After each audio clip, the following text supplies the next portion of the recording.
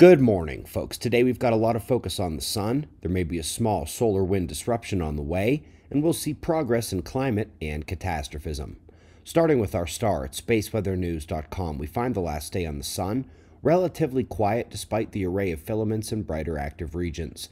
The same region as yesterday's snap, top right, but the main thing to discuss is the filament snap on the north that same region had yesterday.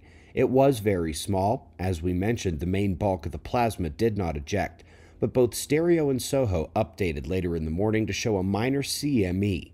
Most of it will miss. It was just the plasma off the top of the corona, but there is a small chance for a light impact in the solar wind on Thursday. Will be moderate at worst. We will continue monitoring the filaments, as that is a lot crammed into this region for it to maintain stability. Sticking with solar activity, NASA launched a rocket into the light aurora over the weekend. The mission is said to have captured all the data they were looking for, and since it was a pulsating aurora, we may get minutia on the thermospheric coupling we haven't seen before. Fingers crossed. We're heading over to UCAR-NCAR up next, and while it's always best to have the final right answer, sometimes it's a good step in the right direction just to figure out the answer everyone else is going with is wrong. Here, it's the super cold snap of last year and a debunking of the concept that the sudden stratospheric warming was to blame. Even without investigating and concluding on the actual cause, they struck down the main argument against ours, that the underlying condition of the troposphere is to blame. Had a similar cold snap this year, no sudden stratospheric warming. Last but not least in the article front, folks, these studies are never the most exciting ones, but they have been slowly laying foundational bricks that have now created the pillars upon which so much of the Earth's catastrophe cycle rests, at least in terms of what we know about it.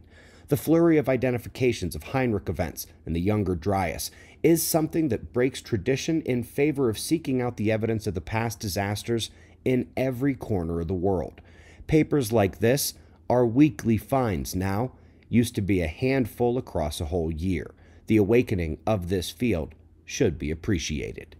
Folks, we finished the supplement yesterday. You will be able to pre-order the new book soon. Formatting and final edits pending, but the two key books of ours from the end of 2019, beginning of 2020 have been updated. Both topics, all the best new information since those books came out. The sun controls climate. The Earth disaster cycle is about to strike again, and we can prove it. Stay tuned here the next couple weeks for pre-order information. We greatly appreciate your support. We've got wind maps and shots of our star to close. Subscribe and we'll do this all again tomorrow. Right here, but right now it's 5 a.m. in the new Valley of the Sun. Eyes open, no fear. Be safe, everyone.